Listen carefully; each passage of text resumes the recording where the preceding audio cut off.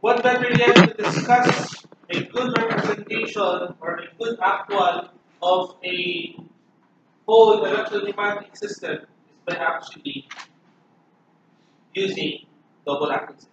Double acting cylinders are widely used in the industry because of number one, its length. It has a good length, unlike the single acting cylinder, and at the same time, number two, the flexibility of controlling the speed of the cylinder for forward or retract using the valves.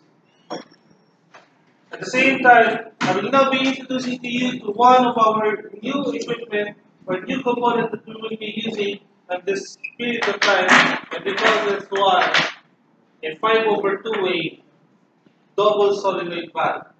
The solenoid valve is actually this black component here on which tries to actuate the valves, whether that will be going on the forward or on the track. As you can see, it has a marking here that this would be a 2.4 watts, 24 volts. It's a small one. It will be powered up with a power supply. Again, an electropneumatic system is without, is nothing without the use of what we call a power supply. We have the compressor. Now for the electrical, we need a 24 volt power supply. So a question, why 24 volts? Why 24 volts? Why is our PLC running on 24 volts? Why is it that the power supply that we are using, the solenoids that we will be activating, are all 24 volts? The reason why we have a 24 volt supply is, number one, during the history that we are creating automation machines, the best way to control a on-off system or a discrete system is by using DC. You know that already during your logic circuits. Why is it that we try to use a DC supply on the logic circuits?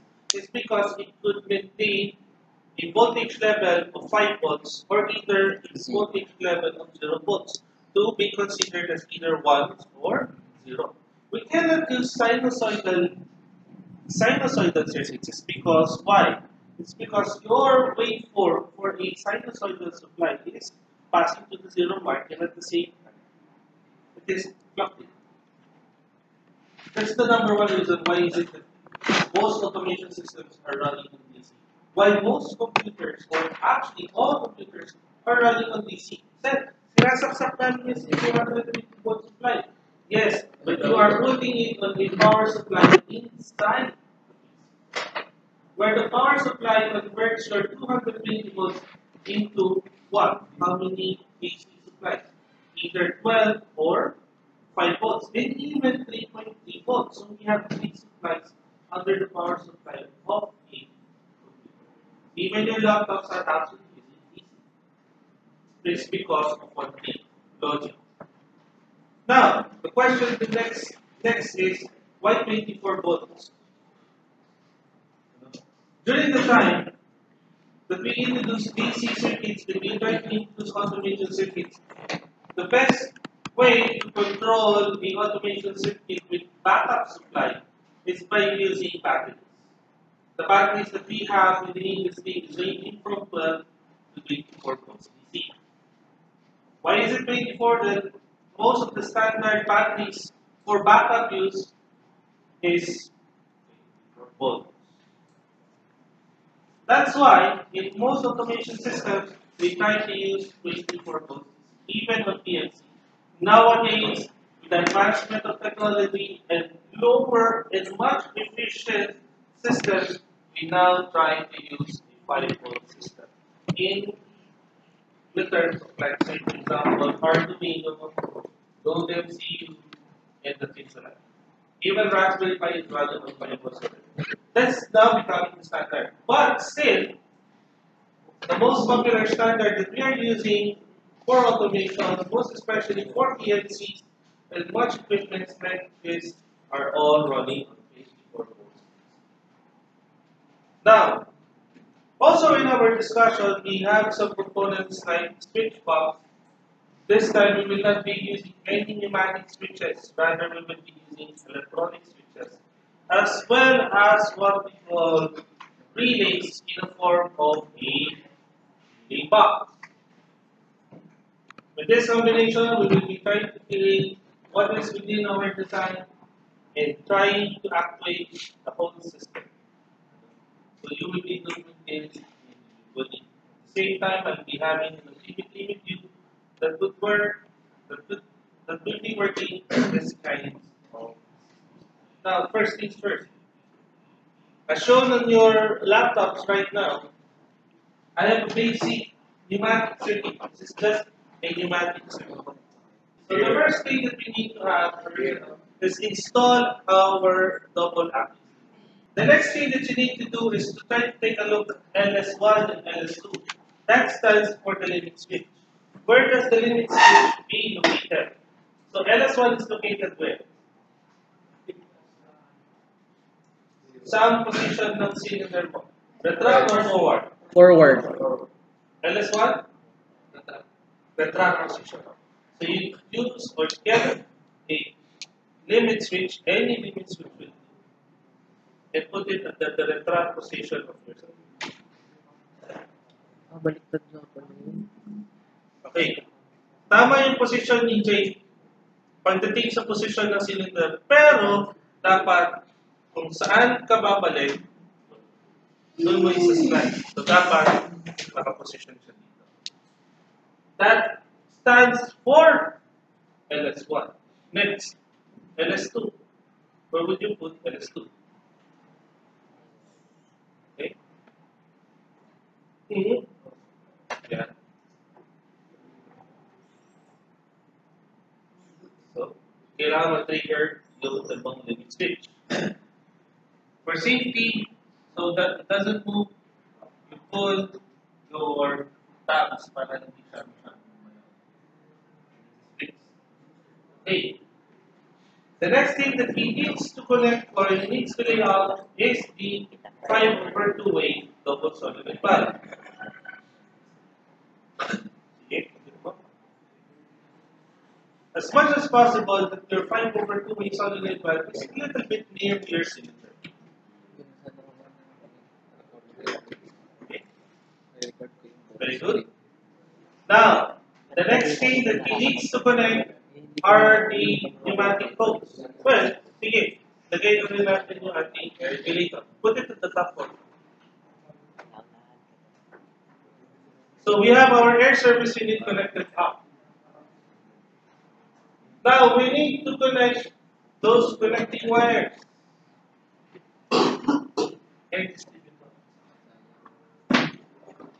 The next thing that I'll be putting is what we call our switch box. I'll be putting it at the bottom of my workstation. Well, at least a little bit closer for those electrical components that we will be using. Relay box, in case that we need a relay in this particular activity, ito ang ating setup.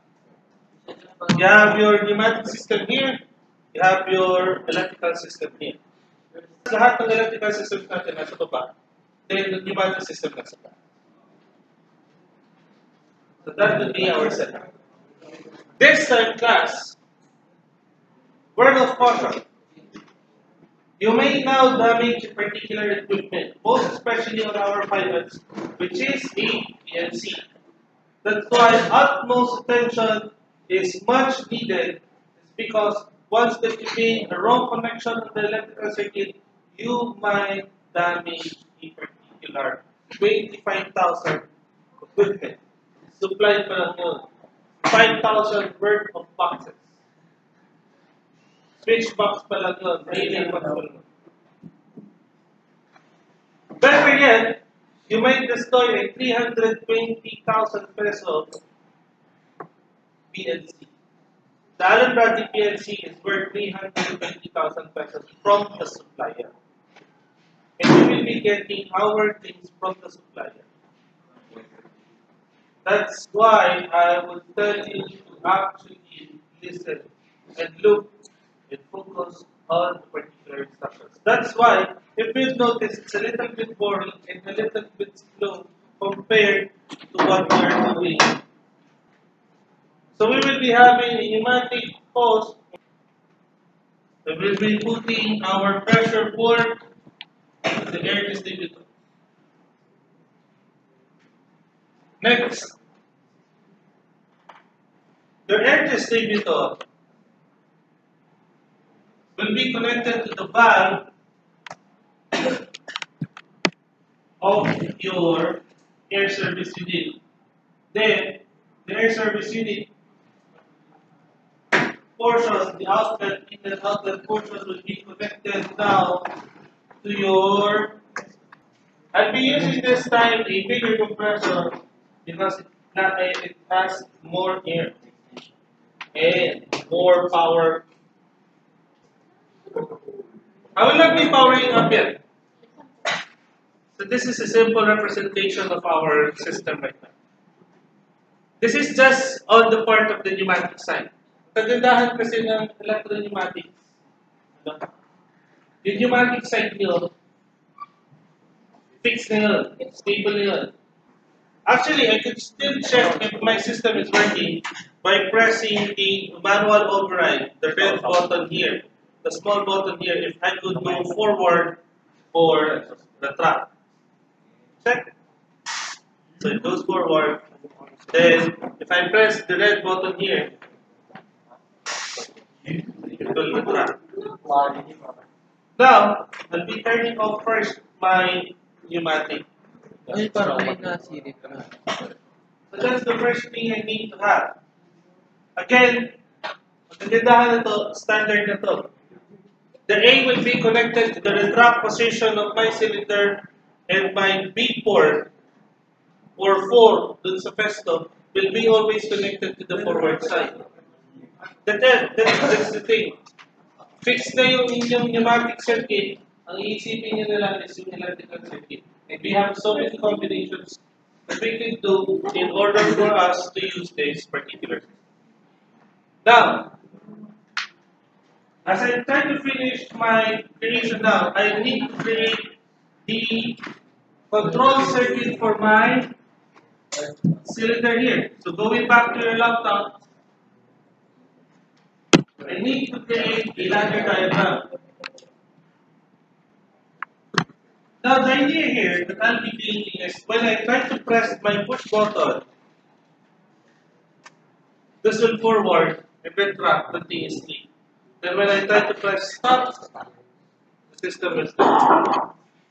If you notice, I always try to work on relays first. Hindi ako gumagalaw na pagkapindot ko dito push button, solidate na agad. Hindi. Always try to work first on the relay. The relay is the one responsible for making the solenoid on or off. Tatandaan nyo. So I'll be putting my mix switch in parallel, so it means that you will be doing a latching circuit. Yes.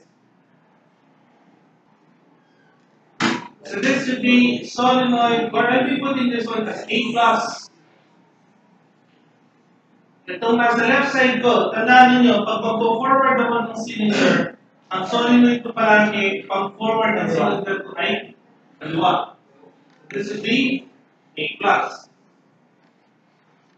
And I have R1 here at the bottom to actually energize A+. The way ko na sa right side is what? A ions. Okay. Try natin itong i-connect so that we have a feel of how we try to connect a circuit here at the board.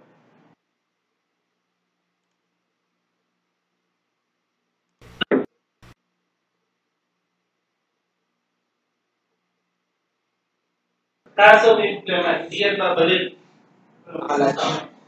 Tandaan din isa ito.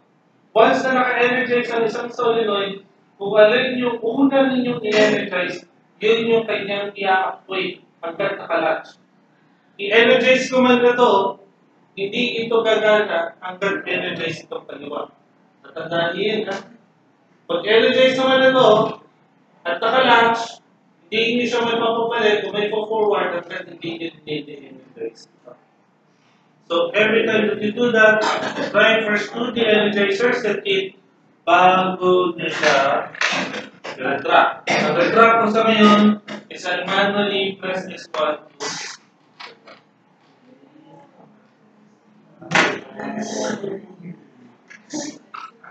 to ngayon, itutuloy natin. Tatagalin ko ulit itong circuit na to without any touching the pneumatic system. Babalik ulit tayo dito.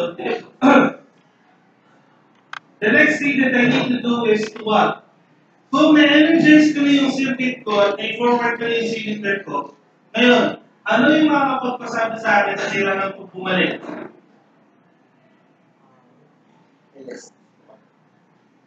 Kung na-forward ko na yung cylinder ko, ano naman yung magpapatrigger sa cylinder ko para bumalik? LS2. So, kailangan ko ng isang main switch.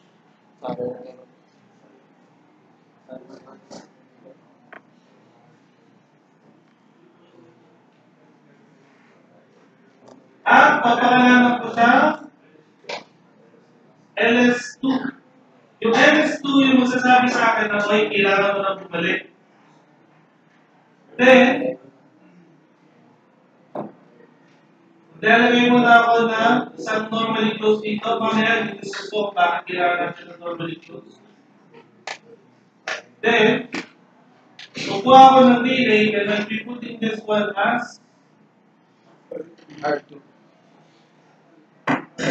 R2.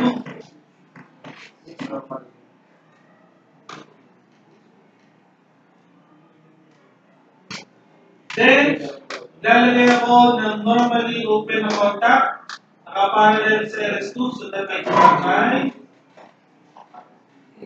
latch. Tapos dapat ito ay R2. Ngayon, bakit sila kung may R2? Anong gagawin dapat ni R2? So, gagawin dapat ni R2 is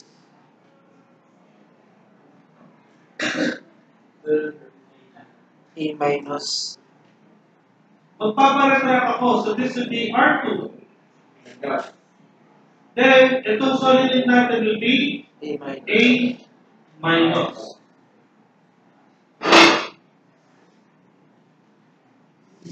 At the same time, class, sabi ko nga sa inyo, hanggat naka-energize yung latching ko kay R1 at naka-energize din si solenoid A+, pag nag-retract dapat ako, dapat de-energize si solenoid A+.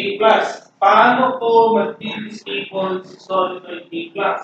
Yun yung circuit na yun kung namin normally close na switch nakatabi ni R1. Bakit? Gagawin ko ngayon ito, ang label is what? Ang label namin is R2.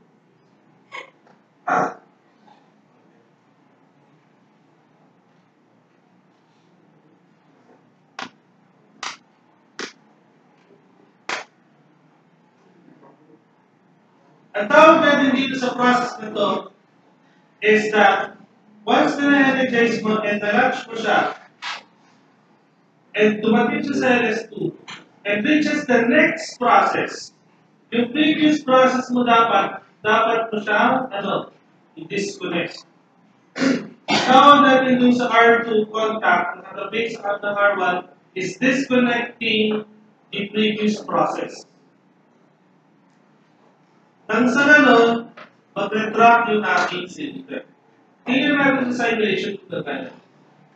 Pagka-press ko ng start, forward, then reaches R2, then retract. Simulate natin ulit.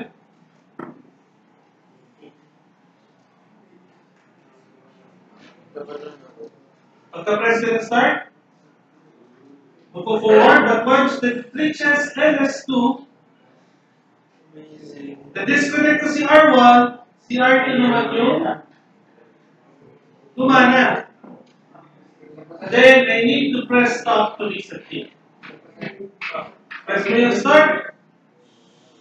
Move forward.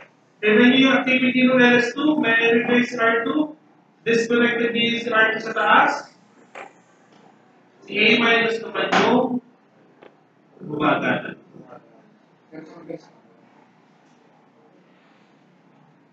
Ngayon, ang ginagawa natin ngayon, kung mapapansin ninyo, pagka-start ko, mag-forward, then mag-retract, then I need to reset again my system para magamit ko ulit C o mag-forward ulit C R1. Kasi hindi nagagana si R1 dito kahit i-press ko yung start. Kailangan ko i-reset. Pero, may isa pa dito ang tanong. Sir, yung gagawin natin dito, sa R1 at saka sa R2, dapat palagi silang forward, backward, kasi hindi mo pinipress ang stop push button. So, ano ang dapat natin gawin? Magdadagdag pa ako ng isa pa. Circuit.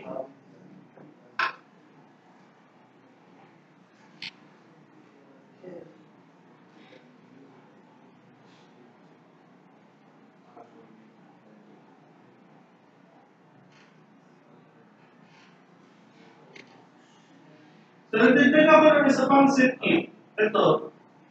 At ano ibig sabihin ito? Sino uli ang magpapa-forward ng ating cylinder? At magpapa-energize ng R2. Sino? Di ba pag bumalik sa cylinder, kailangan mag-forward nyo. Tama? So ano dapat ang switch na magpapatigil sa akin kung balik ulit sa E-class?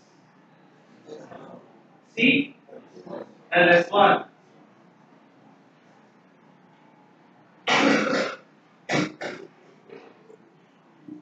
Then, ito ngayon ay C.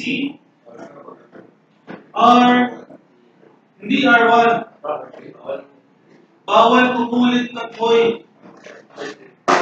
Nagamit na tayo ng isang coil.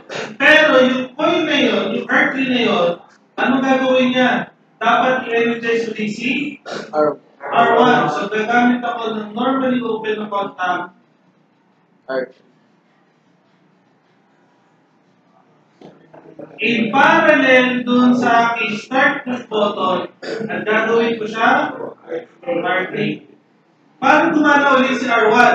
Ano bang ginagawa ng R1? Magpatakbo ni E-class. So, ganun mo yung ating system na meron tayo. Kaso may problema. Don't worry. Pag wala nang kasi o mahina na hangin dyan, lumalabas yung hangin niya doon sa release, doon sa pulley silver, doon sa regulator.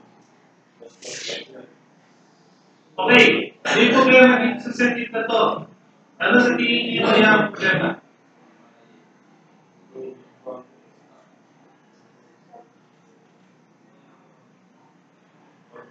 Yung sa walang RT. Energize pa rin ang R2. Paano mag-energize ang R2? Lalagay niyo yung RT.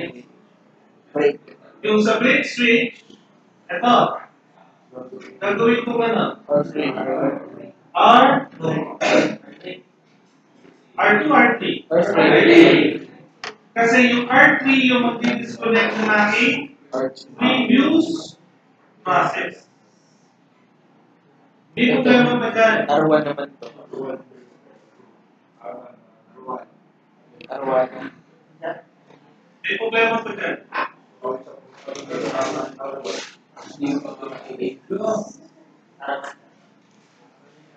Hindi, R2 ulit. Hindi ba mag-i-class? Mag-i-class yan. R2 ulit. Tingnan ninyo kung ano yung pinakamalaking problema dyan. Ito yung malaking problema natin.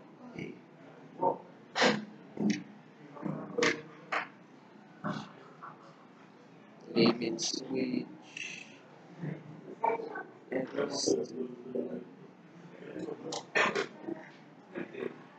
Tingnan niyo yung symbol ko ngayon dun sa LS1. May arrow up. May arrow na pataas, tama ba?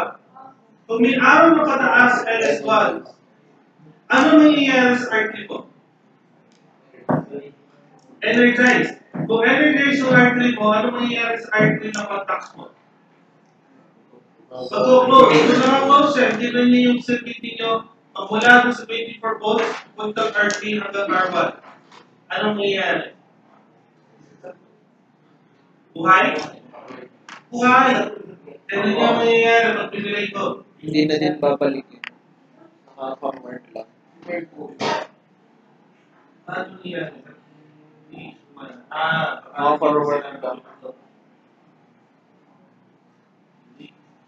Forward lang. Oh. Ayun, yun na.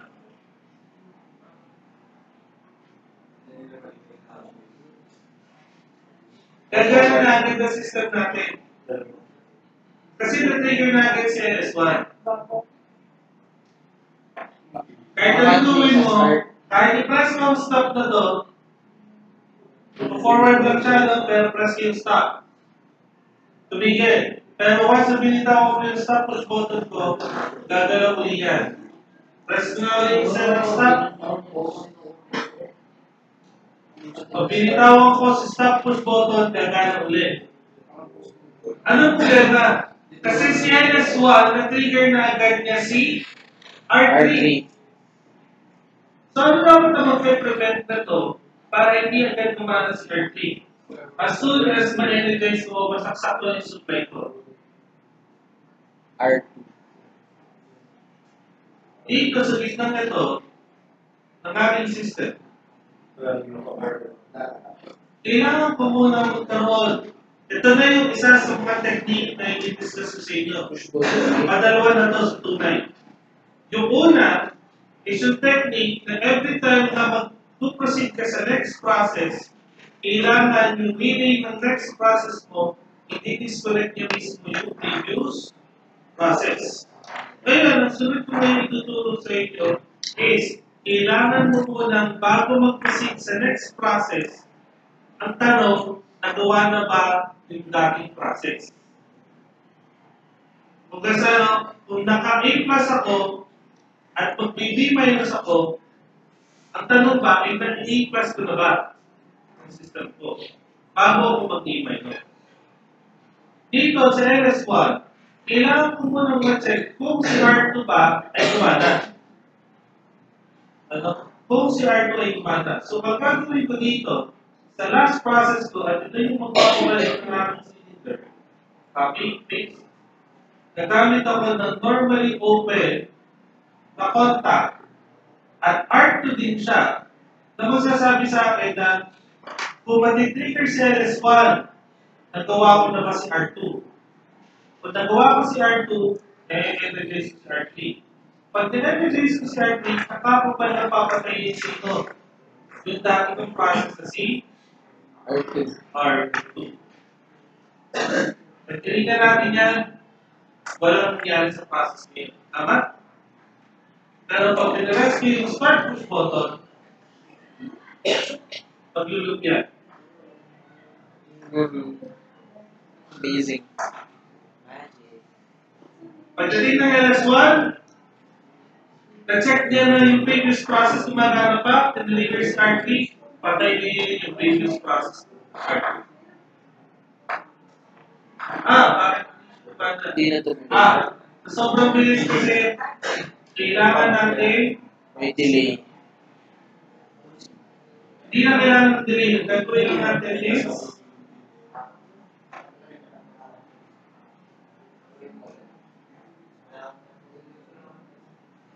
Limit.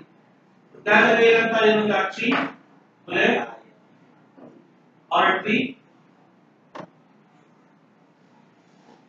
then lalagay tayo ng normally close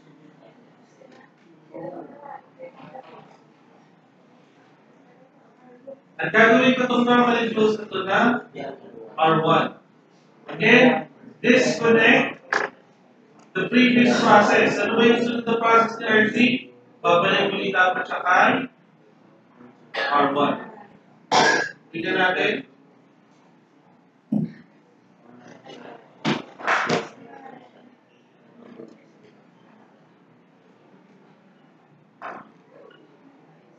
Nalupig na.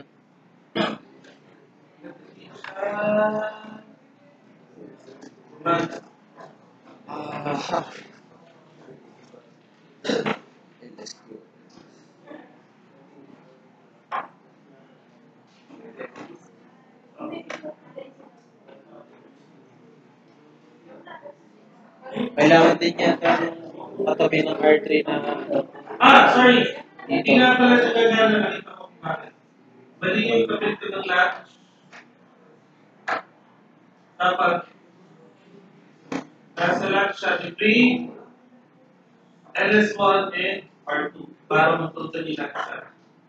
Try natin ulit. Start. Hindi pa connected sir. Hindi pa connected na ulit.